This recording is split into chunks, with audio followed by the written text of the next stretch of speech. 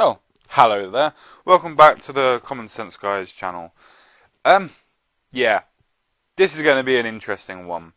I was able to find a story from the Telegraph, and then because the Telegraph is a subscription based, I went to the Daily Mail, and yeah, Minority Report for the internet. Let's get into it, shall we?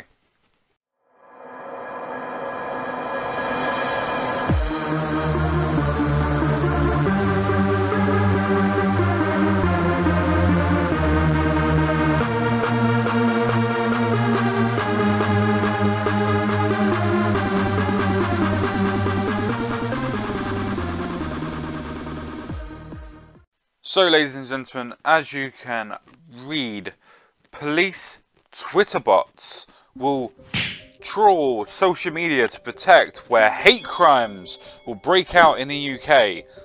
The police are no longer intent or happy in their ineptitude of actually sorting out real crimes. Just ask London and, literally hundreds of people that are dying a year now due to knife crimes, and others that are dying due to gun-related incidents, and even people that are still being maimed by acid attacks. But apart from that, the internet is now the place in which the police are now going to try to police hate speech and hate crimes. Interesting. I didn't realise that saying something to somebody is now a crime, but hey, let's see how this goes. So let's read this, shall we? The trial of artificial intelligence is due to be launched from October 31st. So this is already in effect, apparently. This is already in effect. They're going to try and decide what tweets, what verses that you want to use and say that could be used to describe what could be a hate crime, and if or when or how you would actually do this again, and how many times you would do this, and how this is going to interact with your criminality. Yeah. So it will recognise tweets that are deemed antagonistic over religion, ethnicity, or race. Interesting. I wonder if it would be predominantly on a Muslim faith based, whether or not it would be the defamation of Christians in equal term, or whether or not it would even mention anything to do with Jews at this minute in time, knowing how the Labour Party are with this at the moment. I wonder, well, who am I kidding? Of course I don't need to wonder. It's only going to be predicted for one aspect, isn't it? Let's be honest here.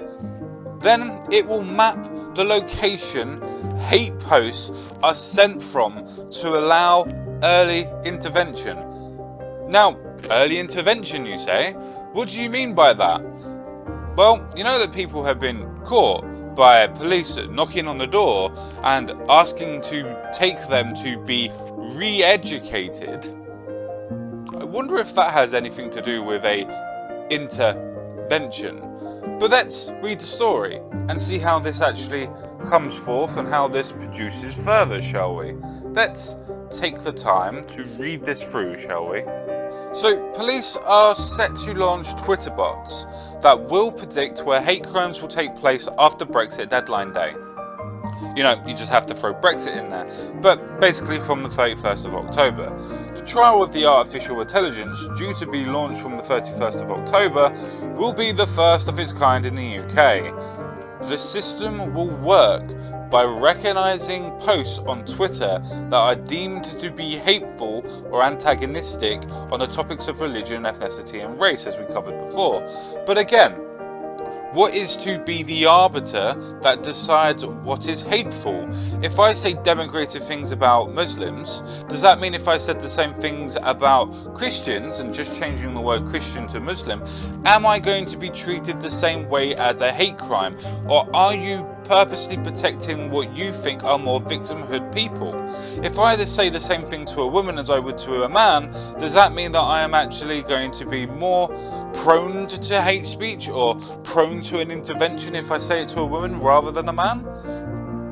These questions and more probably won't be answered, let's be honest. So it will then pinpoint the location where the tweets were made from to provide aggregate trends in tensions over time and space. Let's just pause right there, just for a second, because I'm not 100% sure, but let's find out what aggregate means, shall we?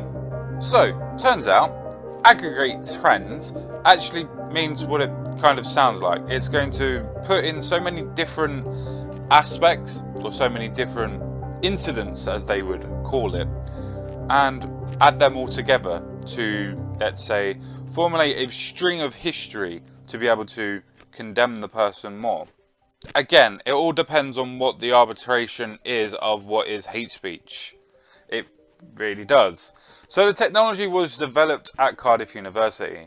Researchers there have proved that an increase in hateful tweets from one area of the country correlates to an increase in the number of religious or racially aggravated crimes in that area. I wonder where the, should we say, hatred comes from, and what particular areas that they are talking about, and how that correlation would actually go with the aspect of, let's say, hateful tweets. You know, people venting their frustrations, or, you know, in general, I'm not saying that it doesn't happen, actual hateful comments. But again, hateful comments doesn't necessarily lead to them doing anything. The most important thing in science that you ever learn is correlation does not equal causation. But hey, let's take that into consideration when we're going to try and re-educate people and intervene with them using AI technology to decide whether or not they might do something in the future. Again, Minority Report. Can I get a witness? So Professor Matthew Williams from the University of Cardiff said that the system will first be trialled by the National Police Chief Council. Brexit is one of our test cases to see if hate speech will spike. Interesting. Interesting. Why would it be a case of that Brexit would be your test cases to see if hate speech will spike? Is it that you're under the impression, the belief, that people that voted for Brexit, or in that aspect, that they would be racist or have demigration towards certain groups of people?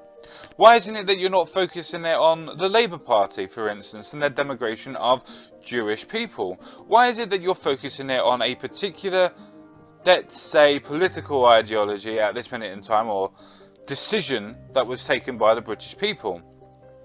I wonder why it's being targeted for a specific reason and for a specific, let's say, idea, and how it's all come out at a specific, precise moment in time. It's interesting. It really gets your noggin a jogging, doesn't it?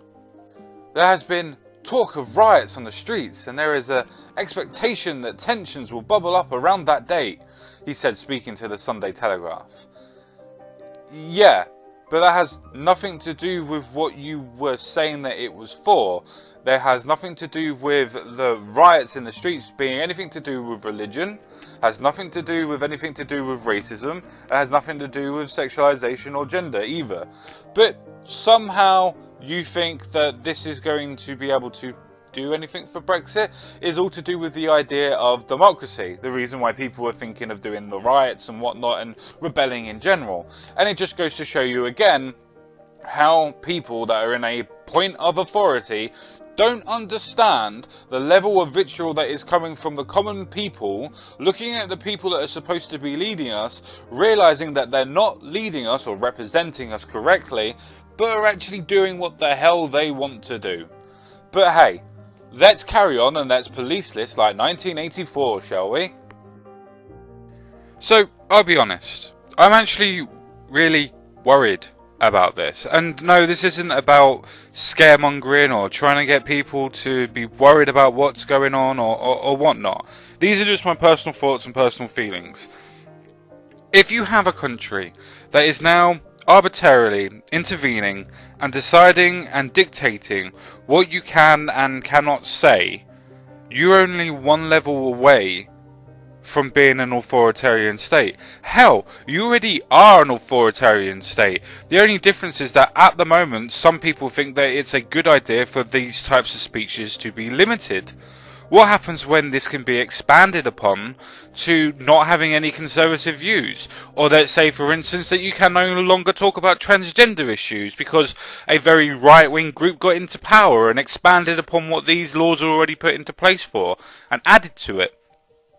These laws may be interesting and beneficial to some groups, but also can be expanded upon and completely and utterly denigrate any aspect of political ideology or even religiosity in any which way that the people that are in power want.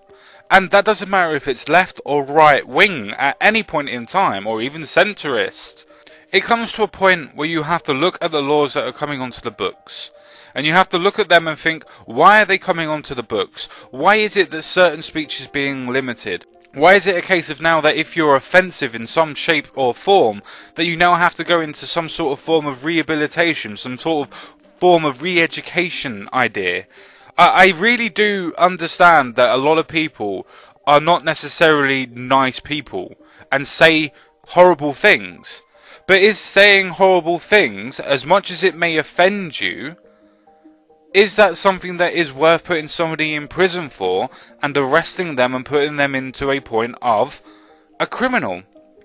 Now, don't get me wrong, I understand racially motivated stuff and I understand hatred does have different connotations and there should be different laws for that sort of aspect. But again, arbitration comes into play. How do we decide what is the person that has the actual implementation of what is racist? Was it said as a joke? Who is it said with? If you take things out of context, you can turn almost anything into hate speech. Because hate speech doesn't actually have a legal definition. It's about if you think it causes offence and how it offends you. So, let's get into the actual aspect of the story. Trying to suggest that there are certain political ideologies which may be actually in case of being true, that may affect different ideas and the way that people interact with each other. Let's go one step further. Let's talk about specific, let's say, religious ideas that maybe push different cultures in different ways. Is there a fact of being able to say, for instance, that if we start hearing certain people say white whore, devil, sluts, things like that, that classifies as that would classify as a certain amount of hate speech? Or does that mean that that certain demographic is protected and can't ever do anything for hate speech? That ambiguity that comes from this definition of hate speech just doesn't cut it. It doesn't seem to be able to give equilibrium. Now, if you have aspects that you want to protect people from white nationalists, fine, I'm with you. I understand that. I'm completely with you on that. But if it comes to a point of other people that are literally coming out of their ideology to say that they want to rape certain children, and no, that doesn't necessarily mean from one particular ideology, but let's use that as an example, why is it a case that that wouldn't be classified as hate speech, and why can't they be put under the laws of hate speech as well? Why is one race supposed to be better at hate speech and the other one isn't? Why are you giving them so many differences? That's where my problem actually lies. The fact that I don't think that this will be put into implementation equally. I don't think that it will be treated equally. I think it will target certain people. Again, my own personal opinions. What do you guys think about this? Is this a good idea, a bad idea? Do you think it helps people or hinders people in the ideas of expressing themselves? Whatever way that you do think, if you did like the video, please like, share and subscribe to the video, to the channel, and help whatever way that you can. With that being said, ladies and gentlemen, thank you very much for taking the time to listen and to watch this video. Thank you very much, and I'll speak to you all again very soon. Take care. Goodbye.